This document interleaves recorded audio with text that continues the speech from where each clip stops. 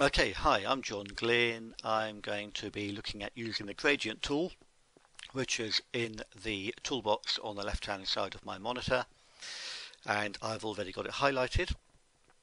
You will notice that there are certain aspects of the gradient tool which are at the top of my monitor along the toolbar, but these options might be at the bottom of your monitor depending on what version of Photoshop you are using.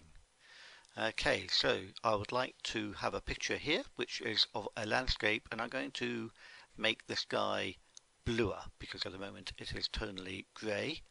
So to do that, I'm going to I'll show you what you don't want to do. To start with, I've clicked on the gradient tool, and if I put my mouse over the top of my picture I get crosshairs, and if I were to drag it down I would end up with a picture like that, and that's because the top option I've got here, which is black to white, it covers the whole photograph. So I'm going to undo that, go to my history palette on the right hand side. I'm going to be using the history palette, the layers palette and the navigator palette, if you're wanting to know what I'm going to do. And to pick up the palettes you'll do that from window. Okay, anything that's ticked is open. So next thing to do is change the settings of my gradient tool, and the gradient I don't want it to go from black to white. I want it to go from a shade of colour, in this case it's black, to a checkerboard. Checkerboard means that it will be transparent. So if I do the same thing now, there you have the look. Now you could say, oh, that's okay, it's done. I've got a gradient.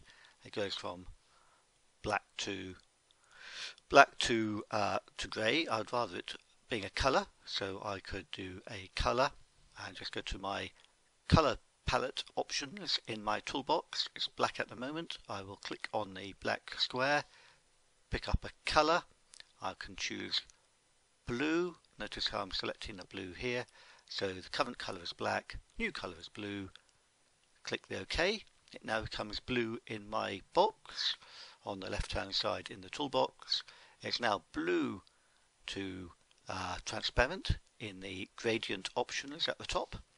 I can drag down my picture there, and that's the look I get. But I want a bit more control over this look to make it a little bit more natural. Okay, so I'm going to change this and be a bit more controlling as to what I can do and where my gradient is going to be. I'll show you why again. If I undo the gradient tool and I just said, right, let's do a big gradient, you can notice that it actually goes over the top of any buildings, and that would be a little bit artificial.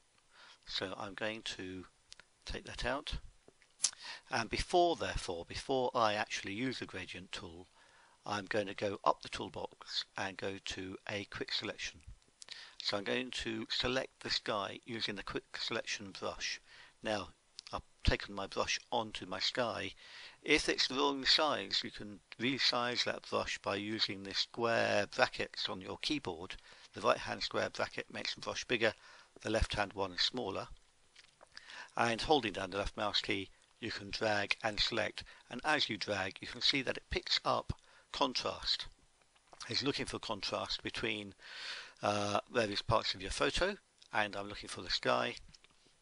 However, you'll also notice that in this particular picture the top of the church and the sky background are very, very similar, so therefore it hasn't picked up any contrast, because tonally the white of the roof of that church and the white sky are too similar in tone.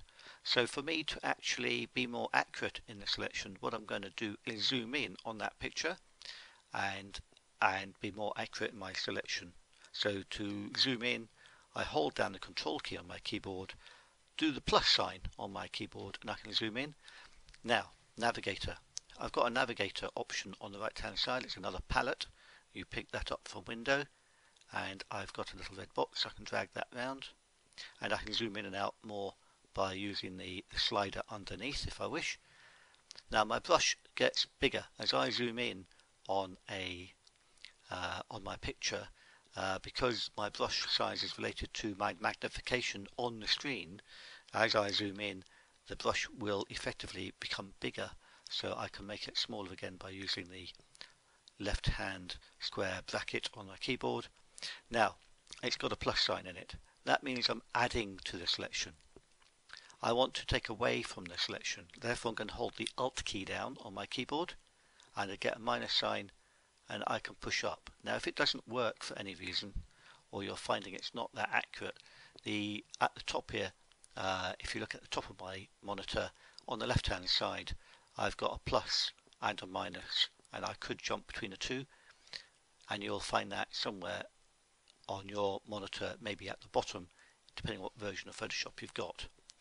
And if I just hold it down, you see how it's a plus sign, it will collect and select more info. To remove it, hold down the Alt key and push it back, and I can remove the selections that I've made. I could be a bit more accurate if I wished by making the brush a bit smaller, but it's fine for this occasion.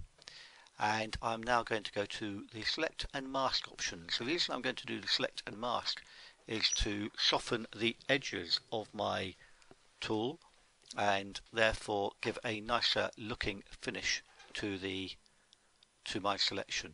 Otherwise it will look like all I've done is cut it out. So I'm going to do select and mask and soften the edges. I can do that through the smooth option. If I smooth the edges, you'll notice that the edges become smoother. To see this, I've got a white mask on here. If I go up to view in this box, there's a little drop down menu. I can do overlay, it could be in red. I could make it black on white or on black. So it's up to you how you view it. I'll do it onto white. And all it is to help you see the edges, so that if you're finding the edges are harsh or sharp, then that's how it looks to you when you do the work. And generally speaking, you want to soften it so that it isn't too obvious that we're doing the work on our picture. And I can even feather it. Feathering will be more soft than smooth, so a small amount of feathering might help. It depends on what you're using for your picture, and then you'll say OK. Come back to my photograph and I've still got the marquee. I wish to zoom out a bit, so I'm going to do that using a control and minus. Control key, there we are, and the minus, and I can now see the picture with my selection. And now what I'm going to do is click on my gradient tool. There's the gradient tool highlighted in the toolbox, and I'm now going to also create a new layer. So I'm going to my layers palette and I'm going to create a new layer, but a blank layer, so that it's an empty layer. And now when I go to my picture and I've got my crosshairs and I drag down, the gradient will only work on the sky and effectively behind the building. And depending on how big, I'll redo that, gradient, depending on how big I drag the line down will depend on how big I wish the gradient to be. Big gradient, a long draw down.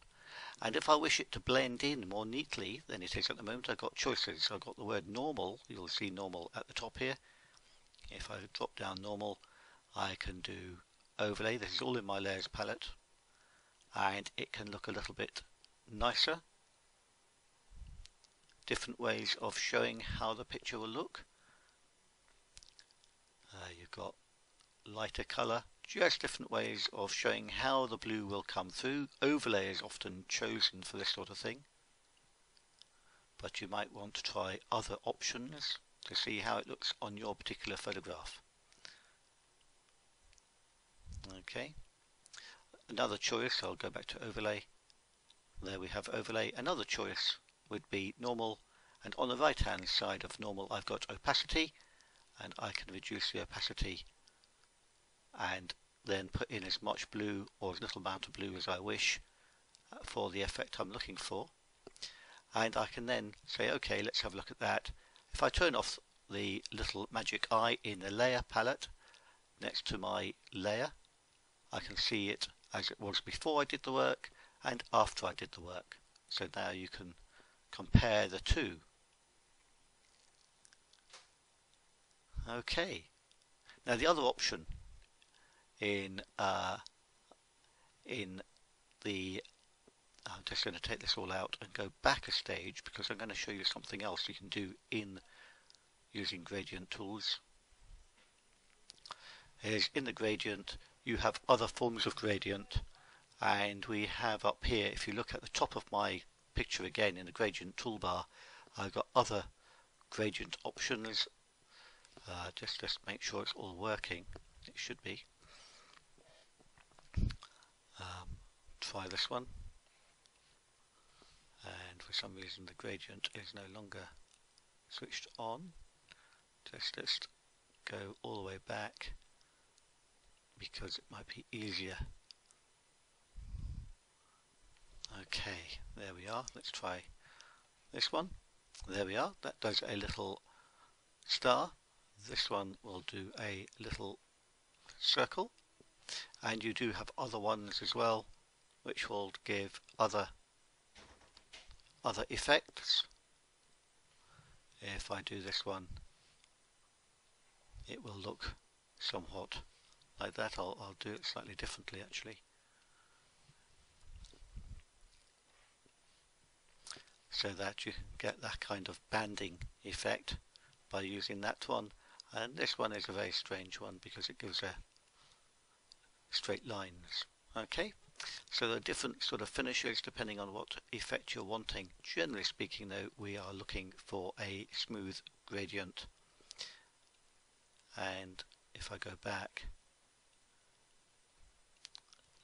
and go to this normal gradient and drag from the left or from the right, you can see also that you can get a gradient from that side as well. Okay, so it's a matter of using the gradient tool. It's handy to do it in a layer because in a layer you can do the blending, which you can't do easily any other way. So I can do normal and overlay, and now I've got a fairly reasonable looking blue sky to my grey image. Okay, so hopefully that will give you an overview of the gradient tool and let you have a go. Thank you very much for watching.